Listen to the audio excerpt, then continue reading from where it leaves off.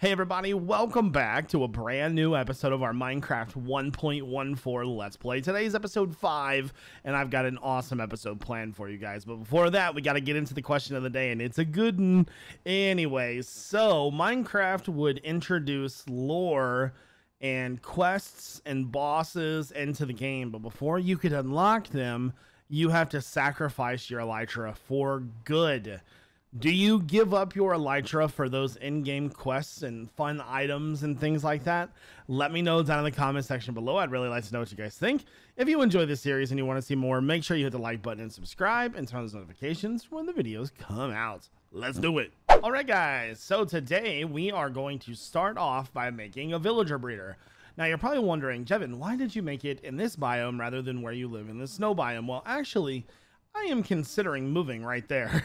Look how cool that looks. Not to mention, I got to thinking about living in the snow biome, and I was like, what if we place water down and it freezes every single time? So not cool. We're not doing that. We may move. I can't decide yet. Anyways, so we're up here. We are on level 140 right now because we need to place water down so we can have a water canal. But before we can do that, from this center block right here, we need to go over 3 on each side. This is going to make this platform 7 by 7, just like so. Now that one's already got it. Come to this side, because the villager breeders for 1.14 are actually really simple. I thought I was gonna have to make some kind of like big fancy device when really it's just a couple farmer villagers as with some composters and just a few little water canals.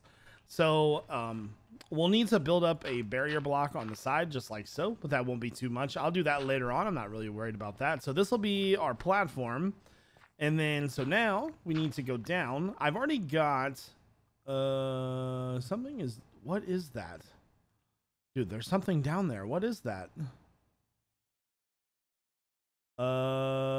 No idea what that is. Oh my god, what is that? Dude, seriously, what is that? Uh-oh, I'm dead.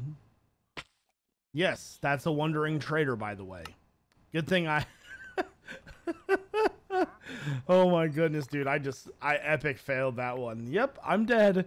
No, I couldn't figure out what that was. Hello, Mr. Wandering Trader. You are selling coral blocks, blue dye, oxide daisies, fern, melon, and gunpowder. No, thank you, sir. Have a great day. All right. So now that, now that we have massively failed, we need to take the kelp that I have. Let me put my armor back on, although I don't think it's going to really matter too much. And we just need to make a coral setup going all the way to the top. In my chest over here, I've got soul sand, and we'll make a platform. And then I'm going to grab some villagers from over there. In the meantime, I'm probably going to get some brick, I think. I need to set up a little smelter here. That way we can make some stone brick for up there. So we got a good game plan. Ooh, hello. I'm going to definitely take that. Thank you. Anyways, this guy's a psychopath. Yep, definitely a psychopath. Uh-huh. Oh my god, he's nuts, man. Okay, guys, I think we are ready. We've got to put this guy in here like so he doesn't run off. Then let's build a wall so he can't get out. Now this is the tricky part, right? I have got to get him out of there without hitting him. I think the easiest way to do that is I'm gonna have to probably jump down, I think. Whew, okay, now let's push him. Okay, he's gonna probably be difficult. I also went and got some glowstone. I've got my compactors, a ton of beds, glass, and stone brick. All right, I need you to get up there, man. So you're gonna make this difficult for me, huh? Okay, let me... I can't... Okay, I gotta get him out of the corner there. There we go. All right, so up the ladder you go. I'll go with you. So up here, we need to do a few things. And I just realized I forgot a hoe. Crap. All right, anyways, not the point. So what we're gonna do is we're gonna put composters here, here, here. That will make these guys all farmers. Okay, guys, so I went and got my seeds, and I made a wooden hoe. So I've got all of our crops planted. Now, for some reason, That side right there decides to unhoe itself. Let's go do the other side too. It's right there. All right. So put that there. There. Okay, so that's all taken care of. Now, we need to make it to where the baby villagers can get out of here. So that's going to be a pretty simple thing to do. We're going to put a piece of glass right here. And then we are going to break 2 pieces. How do I want to do this? So the villagers need to see this as a full block. So what I think we'll do is we'll probably just use our trapdoors that we made there. And then I'll have to go down. I think that'll work. I think the baby villagers can notice that as a way to move. So get rid of that. So the villagers need to get out of here. That way the villager cap is not taken up. There we go. All good to go. Let's get these guys out of the way. There's only one thing left to do, guys. Besides making these guys breed, which we'll just need to give them some food. Put that right there. Get rid of that.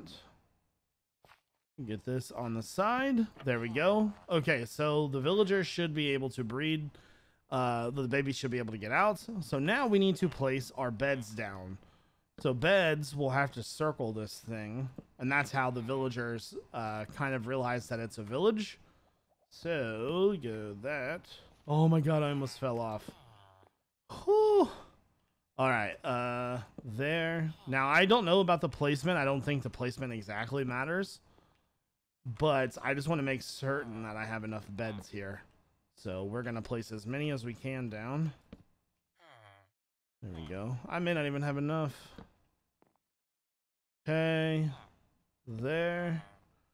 So we need 2 more. There. So we're like 1 bed short, which is fine. I can go get my bed from downstairs if I need to. So just a few things left to do. I want to cover this in glass.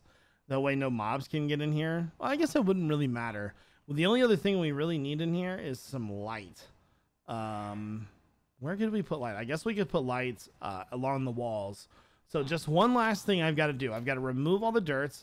Ooh, that's a problem. We may want to make it to where they cannot break the dirt. So let's do that real fast. Put that right there. I didn't even notice that. We want slabs. So make some slabs. Okay. Yeah, totally. All right, guys. So, few things. Made another hoe. And I also went and got some carrots from the village. So let's go ahead and till all this up and get this all replanted so they can't mash it down anymore. I think that's all of them. I also fixed another bed up here and I grabbed 1 more or 2 more just in case. I think we're good to go. The only thing left to do is to make the collection chamber and feed these guys. So let's go ahead and do that. I'm going to split these in half. So let's go there. See if he'll pick it up or not. Doesn't see. Okay, well, he's harvesting, so we know that he's good there. I may have to actually jump down there. Oh, I don't want to jump down there. Pick them up. All right, let me throw these to this guy. Did he take those? He did take them. Okay, so now we have got to go down. And, okay, grab some more glass. Finally, I've got to give these to the other guy. It's hard walking on beds, man. Okay, took them. So now they're both fed, which means they should hopefully start breeding. I would like to see some breed hearts before I go, but I can't stay up here very long because we need to make the collection chamber, which is going to be pretty easy, actually. We may have to revisit these guys in a minute. Didn't really seem to be interested in each other right now. Who knows how long it'll actually take to get them to breed, though. All right, so I'm on the ground now. The block that we have broke out right here is the corner. So if we want to make this proper, I think we need to go 9 blocks. So 3, 4, 5, 6, 7, 8, 9. And then 2, 3, 4, 5, 6, 7, 8, 9. That should give us a 1 block outside radius that when the villagers fall down, they should be good to go. So let's remove the inside real fast. And I've died like 4 times on this thing, so don't judge me, okay? And that probably will need to be within the chunk radius to get those villagers to breed up there. Otherwise, they probably won't breed. So we're probably going to need to find a spot in between somewhere. Okay. There we go. All right, so now it's just a matter of this. Pretty simple stuff. Grab some more buckets of water. Now, since they're falling towards the edge, just like that, it should, yeah, they should just flow right into the middle. And we can make a holding chamber underneath of there. So something like that, right? So now it's more or less a waiting game to see if they're going to breed. All right, guys, so I am up at the villager thing. Kind of just watching them to see whether or not they are going to breed again. I think they need to give each other food. Now, since these are farmer villagers, they will actually automatically make bread, or they will compost it, I think. I'm not sure that they can compost, though. The composting might be blocked. Let's remove that and just see what happens. See if they can tell the difference. Doesn't really seem like it. But then again, I'm going to ruin this entire farm now because of that.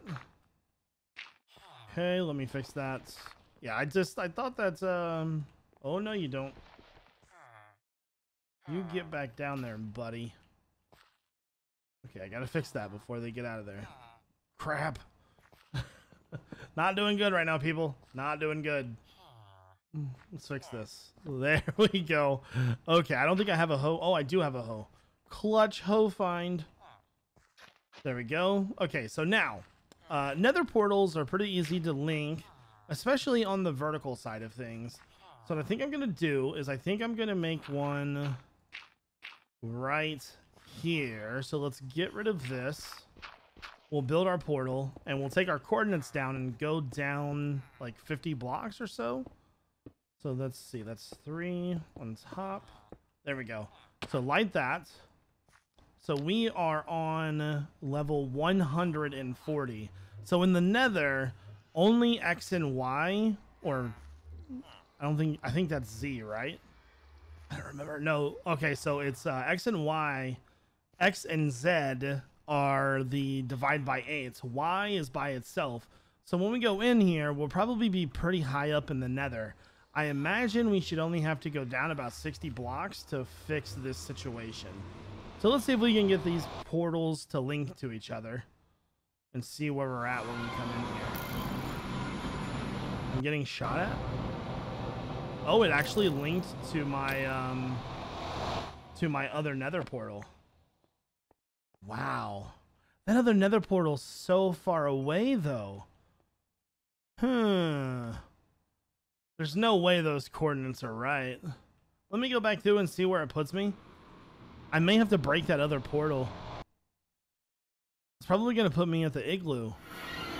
Yeah, that's a huge problem. Okay, we got to get rid of this. Let's break this. There we go. So now we know where that's at. So I have to run all the way back over there and try to get the portal back in there now.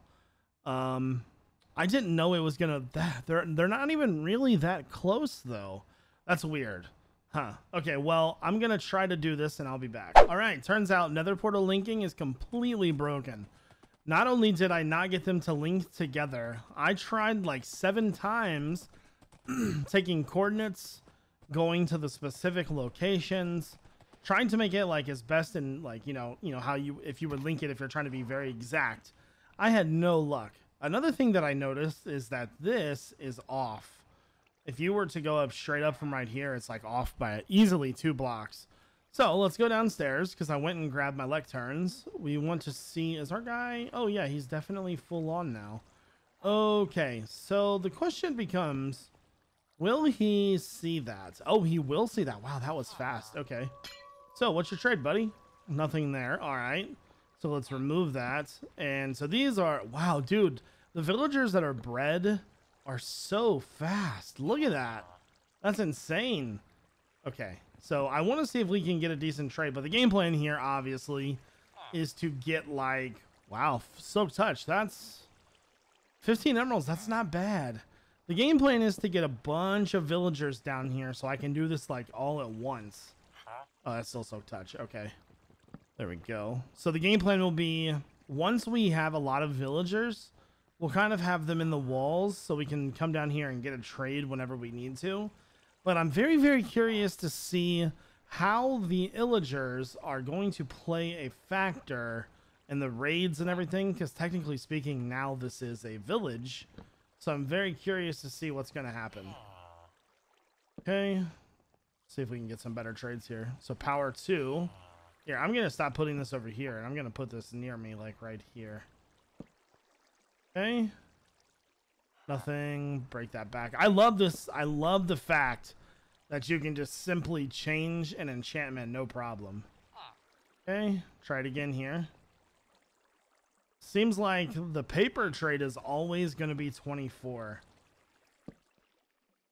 That one, flame, And I know that Doc found an exploit to make the village books 1 cost. I don't know how to do that. I don't want to mess up my villagers just yet. So, wow, yeah, you kind of get a lot of the same trades. There we go. Flame again. So, all right, well, the game plan here, because I know that the pillagers will eventually show up. I want to make this place a little bit more fortified. We need to make this square to that up there. And matter of fact, I'm going to go back up there right now and see if our villagers have started breeding yet, because I may need to make them have more food. I think that's the problem that we're running into. Because once I actually activated their trades, or not their trades, but their breeding capabilities, they bred so fast. But now that they're lacking food, I think that's probably the problem. And I think that issue is caused by us not being in the area. Like, we're in the same chunk, but we're so far away that the crops aren't growing, maybe. So we'll see what happens. That, or I guess their inventories could probably be full too. It's one of those things. See how far off this is? So, put that right there. So let's just watch these guys for a second. They don't seem to be... I guess there's no crops to harvest either. Interesting. You know, I have an idea. I don't have any glass with me. I'm just gonna have to do this for now. Got an idea, people. I'm gonna move this. Put it right there.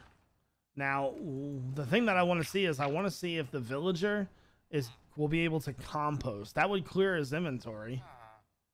That, or they just don't have inventory, because I don't have any of their food on me. So he sure is looking at me all fancy like. Nothing? Yeah, I think they need more food. That, or we just need to get more villagers up here. What I think I'll probably end up doing is actually, let's do that right now. It's not a bad idea. Let's open or close these so we can make sure that we get at least 2 more villagers up here. The breeding process will go much faster that way. So, can't hit you. There we go. So yeah, once we have 2 more villagers, they'll breed really fast. Then we can make literally all the books that we'll ever need ever, and it'll be just fantastic. I'll love every second of it. Okay, so guys, I think that's probably going to do it for today's episode of Let's Play. I hope you guys enjoyed the video. If you did, make sure you hit the like button and subscribe and turn on those notifications when the videos come out. This is iJevin. Peace out, everybody.